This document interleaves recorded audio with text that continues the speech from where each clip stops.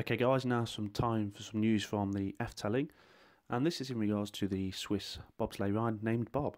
Following an interview with the ride website Loopings.nl, a spokeswoman for the Efteling has stated that a decision on Bob's future has not been made yet.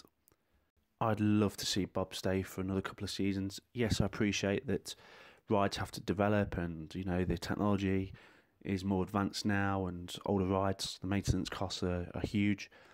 However, I'd love to see Bob to stay for a couple more seasons. Let's get this 2020 coaster built and out of the way. So if Efteling could maintain it for that and then look at it again in the future. Okay, let me know what your thoughts are on this piece of news and what you'd actually like to see happen to Bob and that area of the park. Thanks for watching.